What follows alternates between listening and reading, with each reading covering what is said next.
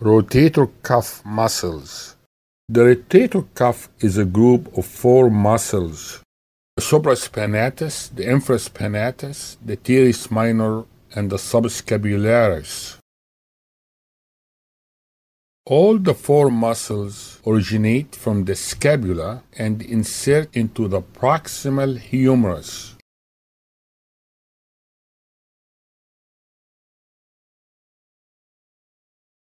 Let's talk about the supraspinatus.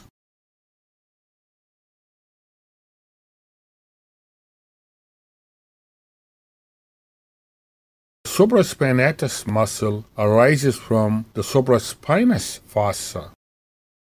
It inserts into the superior facet of the greater tubercle of the humerus. It abducts the arm and stabilizes the humerus. Tear of the supraspinatus muscle will result in inability to abduct the shoulder.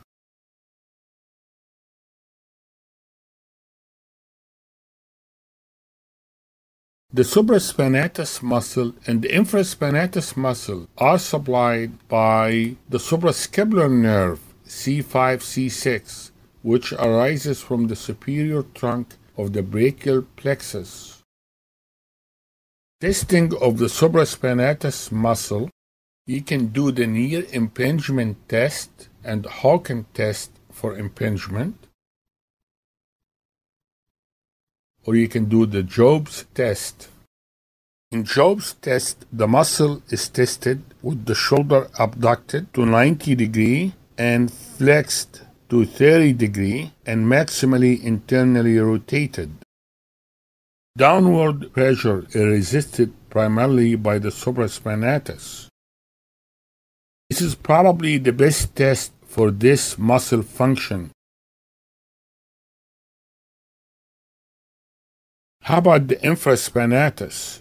The infraspinatus is in the posterior aspect of the scapula. The infraspinatus muscle is a thick triangular muscle located on the posterior aspect of the scapula.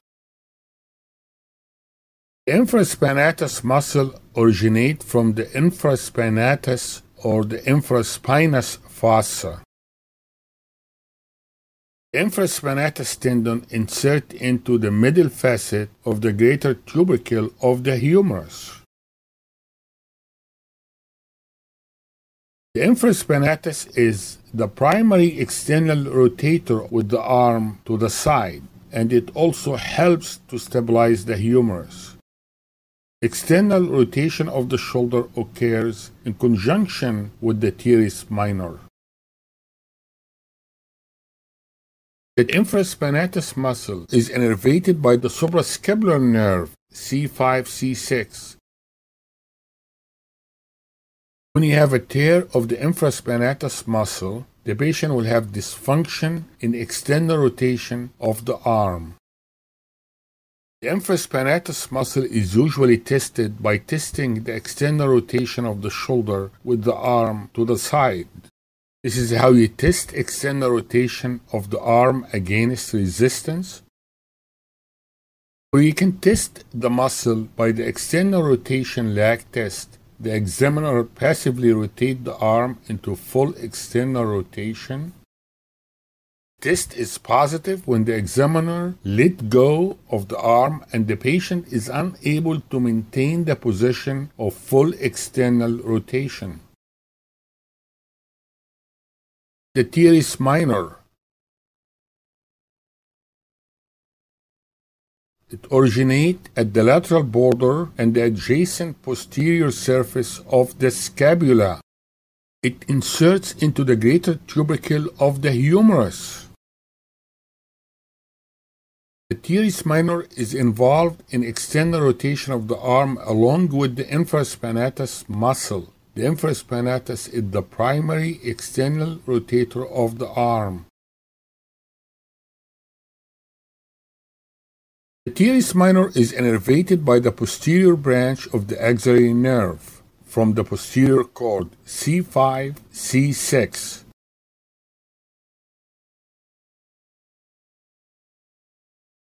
How do you test for the teres minor? The horn blower's test.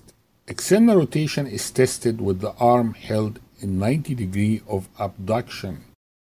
Positive test if the arm falls into internal rotation. The last muscle to discuss is the subscapularis. Subscapularis is the large triangular muscle which fills the subscapular fossa.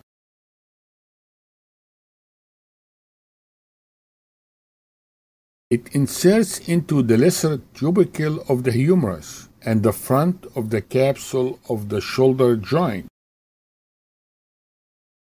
The subscapularis rotates the head of the humerus medially, internal rotation, and abducts the arm.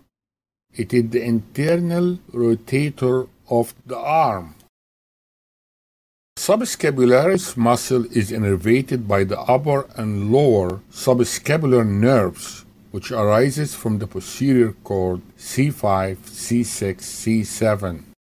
How do you test for the subscapularis muscle? You can do the lift-off test. If the patient is unable to lift the hand of the lower back, then the muscle is weak and a tear of the subscapularis tendon is suspected. Lift-off leg test is another test. The examiner will hold the patient's hand away from the back of the lumbar region and let go.